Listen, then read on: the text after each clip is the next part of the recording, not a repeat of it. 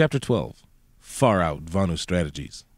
Obviously, the entire purpose of this book is to give you, the reader, practical strategies to increase your personal freedom.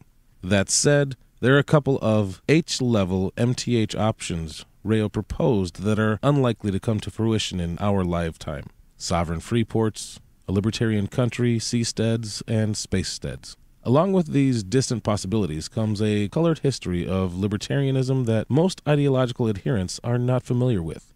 In August of 2017, I wrote up that history for Ocean Loving magazine, the magazine of the Mariana Project, now defunct, which I was the communications specialist for. Seasteading case studies, learning from the failed attempts of the past. For thousands of years, land has provided human beings the optimal headquarters for living. Resources were aplenty. Large amounts of real estate were available for homesteading, and individuals could develop as they saw fit. That is, until two important things happened.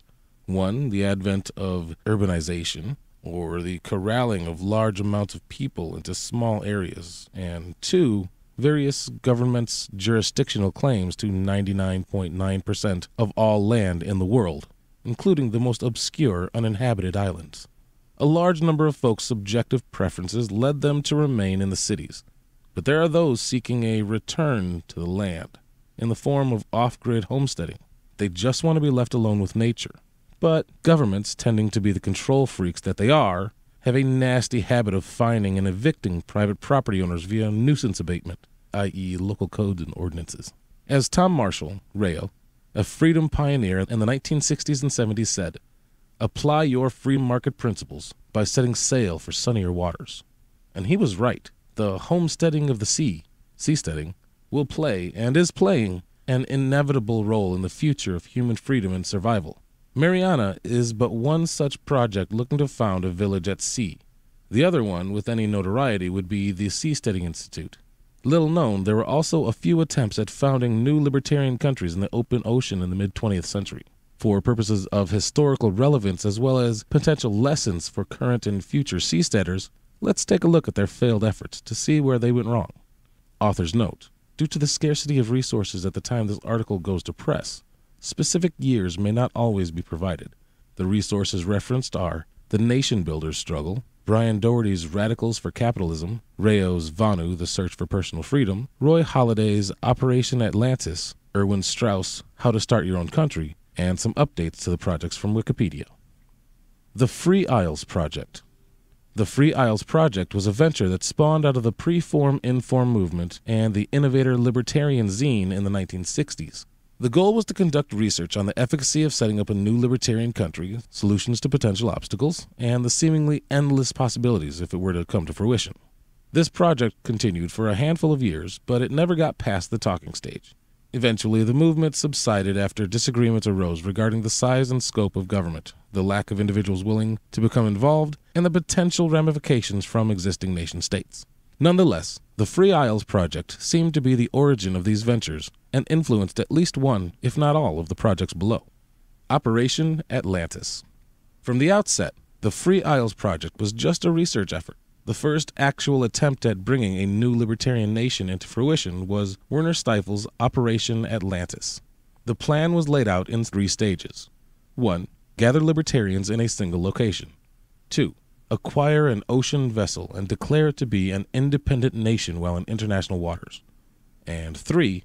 Create an artificial island as close to the shores of the U.S. as international law will permit and Uncle Sam will tolerate. Furthermore, according to Brian Doherty in his book Radicals for Capitalism, their goal was to eventually obtain sovereignty over some island and turn it into a fresh new country. From there, they would have their base of operations and would start to build artificial platforms which would hopefully coalesce into the actual objective, a floating nation on the water. The location he chose for recruiting libertarians was a hotel he had purchased in Saugatuck, New York, which is right on the Hudson River, giving them water access to the Atlantic Ocean. From scratch, they constructed a boat out of rebar and cement and set sail, only to have their vessel tip over and catch fire in the Hudson River. Persevering, they were able to navigate the vessels to the Silver Shoals area, near the Bahamas, where their ship sank. Luckily, Steifel had already negotiated a 220-year lease for some land on the Haitian island Tortuga. with the agreed-upon reason being for a small commercial chemical mixing plant. But once the Haitians learned of their plan to start a floating nation, from their own publication, President Jean-Claude Duvalier drove them out of their area, as it had already been slated for other purposes. It is reported by Erwin Strauss, author of How to Start Your Own Country and visitor to the hotel, that Mr. Stifel was approaching the enterprise as a Sunday afternoon diversion, while focusing most of his time and efforts on his pharmaceutical company. Strauss attributes that to one of the main reasons the dream of Atlantis died. Michael Oliver's The Capitalist Country. Michael Oliver was a Lithuanian-born concentration camp survivor who set out to found the capitalist country in 1968. He investigated many areas for his new nation and attempted to solidify purchases of land from countries with little government, but it was to no avail until Minerva was founded in 1972. Oliver and his crew laid claim to two small coral atolls in the southern Pacific, 400 miles south of Fiji and 260 miles northeast of the Kingdom of Tonga. Notices were sent to nations that they began dredging, capping out at 15 acres before running out of investment capital, far below their goal of 2,500 acres. Doherty reports that the project was breaking apart over personal squabbling, and that Oliver was washing his hands of the whole thing. Surrounding island countries caught wind of the venture and understood the negative ramifications if it were allowed to succeed. Then, on February 23, 1972, a box of supplies was dropped, labeled, "Supplied and maintained by the government of Tonga." The actions by the Tongan government were supported by many surrounding island countries, and in the blink of an eye, and with one gunvote, Minerva was conquered by the King of Tonga. After that, Oliver pursued other strategies in founding his nation, until he finally returned to the original goal, building artificial ocean cities. In the early 1990s, he set out to found the country of Oceania, and penned the venture as the already known and nostalgic Atlantis Project.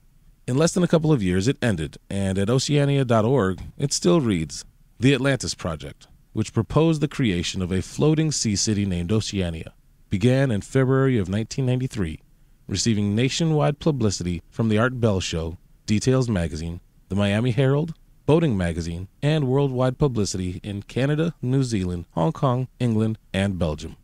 The project ended in April of 1994. Sea City, Taluga. In 1969, the Cortez Development Corporation set out to found Sea City, Taluga, a project focused primarily on tourism and recreation rather than libertarian ideals like the previous case studies. Nonetheless, they still planned on setting up an autonomous government, albeit structured more like a corporation's board of trustees than a traditional one.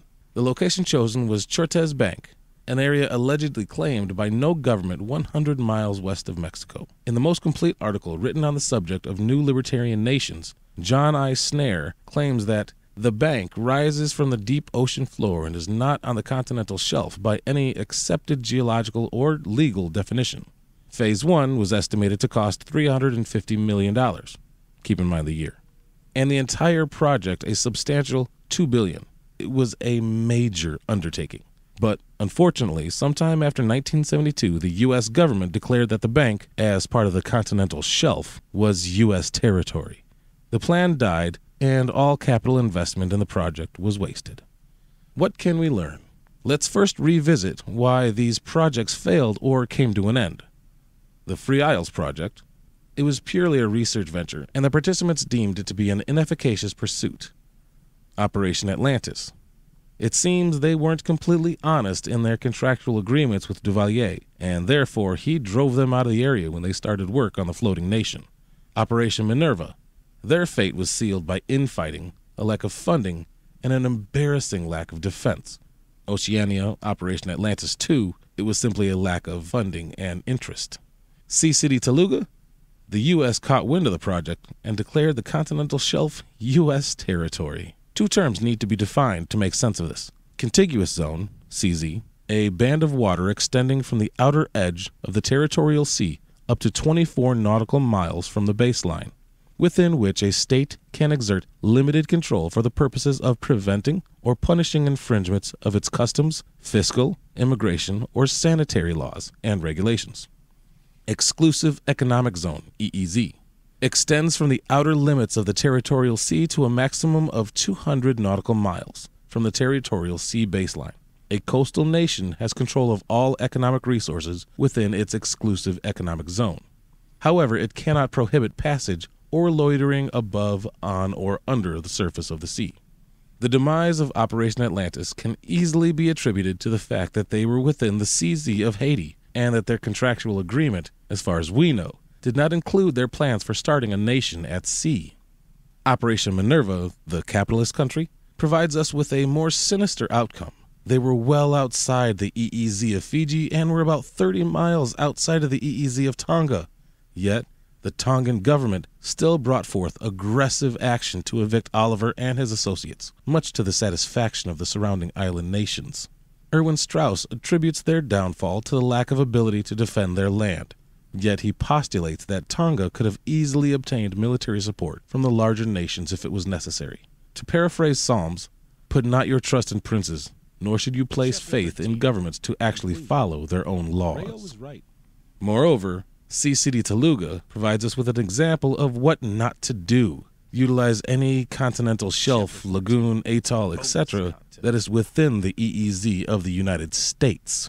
Even though Snare claimed that there is no legal or geological justification for ownership, the U.S. still swooped in and crashed the party. It's not wise to put that much investment capital at risk when the government can change terms and definitions willy-nilly. How Marinette plans to avoid these issues. The K-Sal Bank is well outside any nation or country's CZ, and Marinette will not be infringing upon any nation or country's EEZ, since it will be a floating village at sea.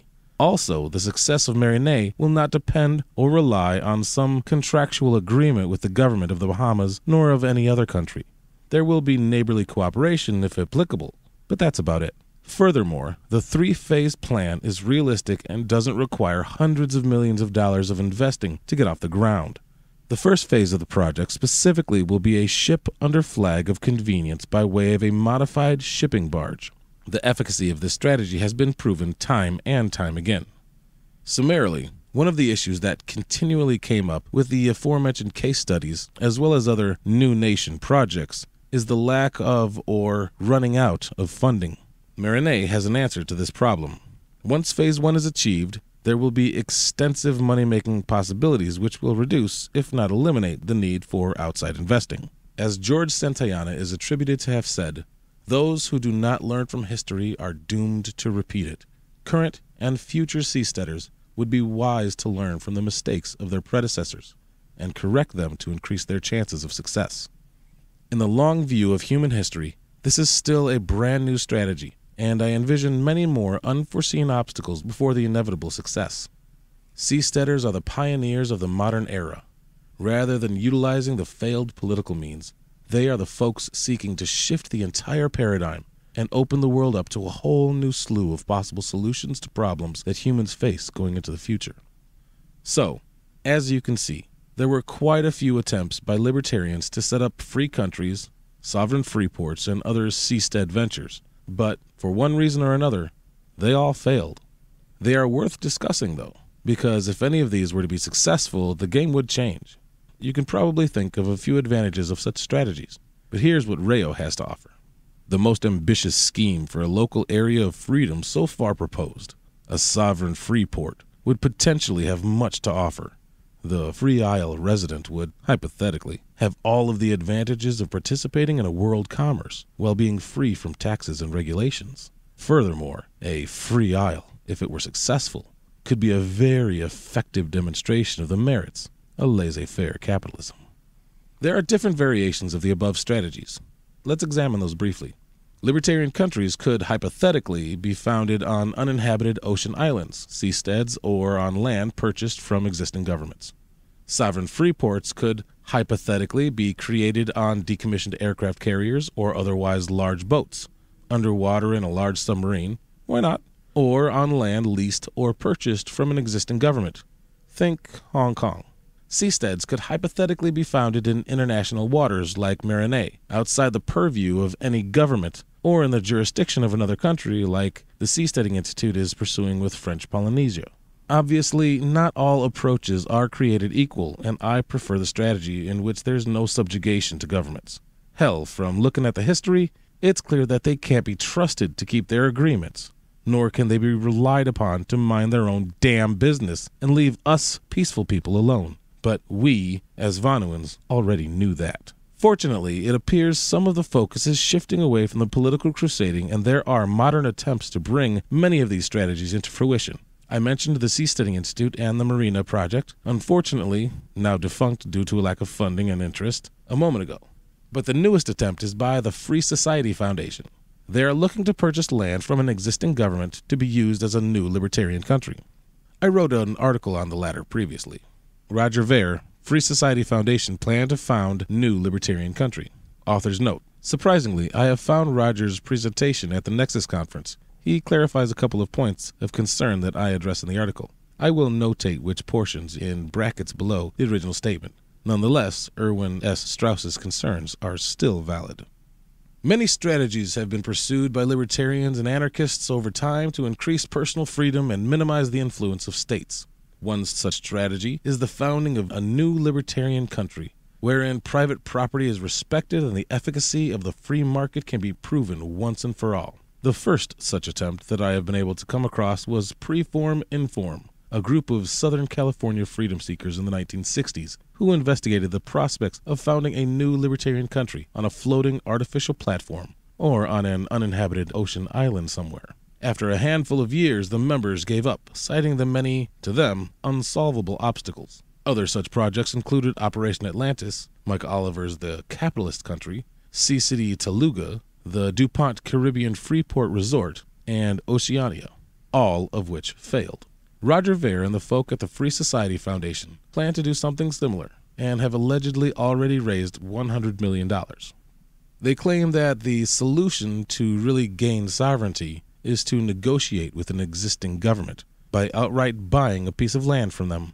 Their criteria for a location are proximity to existing economic powerhouses, accessibility by water, located in a safe, conflict-free area, stable existing government, nations with a significant national debt, a flexible constitution that allows granting sovereignty, and acceptable minimum size for the land. As expected, the rule of law will be based on libertarian principles and free markets. That all seemed well and good, except for the fact that this has been tried before, and to no avail. For example, Werner Stiefel, the founder of Operation Atlantis, negotiated a 220-year lease for land on the Haitian island Tortuga. And not long after they settled, President Jean-Claude Duvalier expropriated the project once he discovered their plans. Similarly, DuPont Caribbean Incorporated of Texas made an agreement with the Haitian government to build a Freeport resort on the same island, and Duvalier again expropriated the project, this time in favor of the Gulf Oil Corporation. Not to mention that their founders, or in some cases CEOs, all sourced the earth in search of a government that would sell them a piece of land, and they had to settle on leases. Erwin S. Strauss, the authority on new country projects in the 20th century, offers some valuable insights into the potentiality for a nation-state, or country selling a piece of land to freedom seekers in his book How to Start Your Own Country, 1979. First off, he says, one approach to avoiding the need for a military establishment is buying the territory in question from the nation that currently has it. But this is basically a secondary matter, meaningless until the military situation has been provided for. If the country lacks the willingness or ability to defend the purchased territory by force of arms, the selling country will have a strong incentive to repudiate the sale as soon as the purchaser's check clears. In any case, without being backed up by a force of arms, any bill of sale or title deed held by the new country would be a worthless scrap of paper. Pages 11 and 12. Emphasis added. And it makes perfect sense. This strategy essentially puts the faith in the state to actually uphold their contractual agreement and to not do what they do best, use initiatory force. Consider a hypothetical, non-libertarian drug dealer. If he can run away with the money and the drugs, why wouldn't he? Although, let's take a step back. Why would a nation-state or country even consider selling a portion of their land to freedom seekers? Chances are they won't. Strauss continues. The closest thing to a sale of sovereignty that is conducted routinely is the sale of corporation charters and ship registrations to all comers, with minimum strings attached. by tax haven countries. But any number of those can be sold without reducing the size of the country doing the selling. Once the country is sold, there's no further income to be had. In other words, a country or nation has no financial incentive to actually sell a piece of their land when they can ensure continued payments via the aforementioned methods and even taxation, while still retaining sovereignty. I suppose if a country or nation was in such dire straits financially, maybe they would. But that first excerpt from Strauss comes into play. Why wouldn't they just send their military to retake it after the fact? Strauss provides another interesting reason why countries are de-incentivized from selling pieces of the land to country builders. There's also the great power influence. They have networks of grants and aid, favorable trade terms, military assistance programs, etc., to make it worth any small country's while to accommodate one or more of them, while these great powers want to see the status quo maintained. Especially, they want to see the number of countries held down, because the fewer the players there are, the easier it is for the great powers to manage things to their own advantage. Pages 12 and 13. So, small countries are even further dissuaded from selling off a portion of their land, since they could face potentially deadly ramifications from the great powers. And the $100 million Vere and the Free Society Foundation have to work with is likely a drop in the bucket, considering how much stolen aid the great powers can provide. Also, consider the fact that there would be no vice crimes in Ancapistan, Libertopia, or whatever the hypothetical Free Society would be called. If it touched borders with an existing country or a nation-state, you can guarantee there would be black marketeers running drugs, weapons, and other contraband into the abutting country. Author's update. In his presentation, he says, and I'm paraphrasing, that there will be no smuggling of drugs or weapons into other countries for obvious reasons. The established country with tyrannical laws on the books would not be pleased with the prospect, and it would definitely be something they would take into account when deciding whether or not to sell land to country builders. So, now that Strauss has probably put a damper on your day with reality, what solutions does he offer to make this solution more likely to be a success? Well, to paraphrase Strauss, a significant enough military force would be required to head it off, the threat, neutralize it, defeat it, turn it away, or otherwise ensure that the great powers' intervention won't do them in. Keep in mind that attacks from small countries aren't all the new country founders will have to concern themselves with. It's also the great powers that are always looking to advance their interests. To defend against that seems impossible. No new country would initially have the money or men to build up a military to turn away the massively funded nation-state armies. And no private security firm would be stupid enough, nor would they have the resources or manpower to agree to such a job. Strauss proposes the solution. Now, however, the new factor is entering the equation: cheap weapons of mass destruction. Even with these weapons, a small unit cannot expect to win an outright war with the large one. However, it can threaten to inflict serious damage on the large unit in the process. By promising to inflict grievous injury in the process of being crushed, they can give the larger units incentive to make detours around the smaller ones, to pursue their great power interests elsewhere. As an anarchist, pondering that causes extreme uneasiness. But Strauss is simply laying out the reality of the situation. Author's update. In his presentation, Rogers states that one of the limitations to this new free country will be no nuclear weapons. To paraphrase, he stated that nukes are a violation of the non-aggression principle because they can't be used for any defensive purpose, and it's a threat to a lot of innocent individuals. He continues. Now, some new country organizers will recoil at the thought of inflicting large numbers of casualties. But the fact is that war and the inflicting of such numbers of casualties lies at the heart of statecraft, and he who has no stomach for it needs to look for another line of work. The only way that a nation can avoid having to inflict such casualties is to convince all that it is ready and willing to inflict them.